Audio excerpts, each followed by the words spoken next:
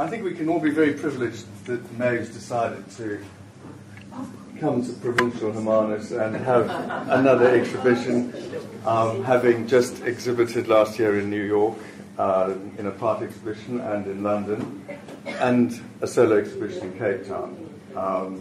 So I think it's really great that she's come full circle back to her roots.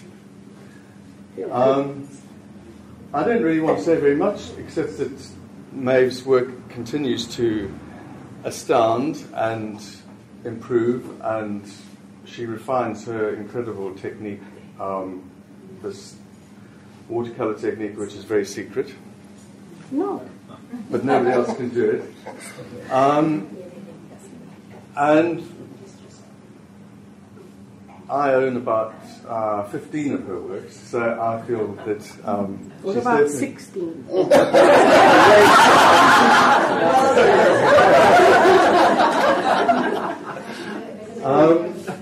Only 15 works I feel I can handle another one, and also it's really one thing one should talk about in an exhibition. It's not really about what the artist is actually doing, as much as you really should be here to buy the work.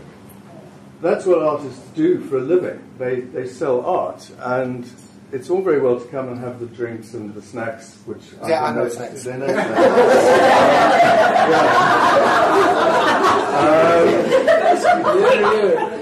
But I'm sure that everyone here will have found at least one work that actually speaks to them, that they really connect with, that they see something in it that they'd like to have it, and they'd like to be able to see it every day for a long time. And I don't think that the work is overpriced or too expensive. It's very difficult to value art anyway. You know, is an Irma Stern for 20 million a bargain, or isn't it? Is it an investment, or have you bought it at the top of a ridiculous market? Well, with Maeve's work, I'm sure that time will tell, but one shouldn't look at an artwork as an investment necessarily. The first thing you ever do when you look at a painting is whether you love it. And don't ask somebody's advice as to whether you should or shouldn't buy it. It's for you, and it's your emotional involvement with that work of art.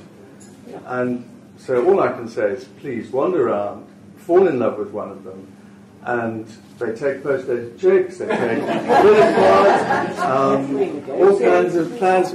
Maybe it's highly negotiable.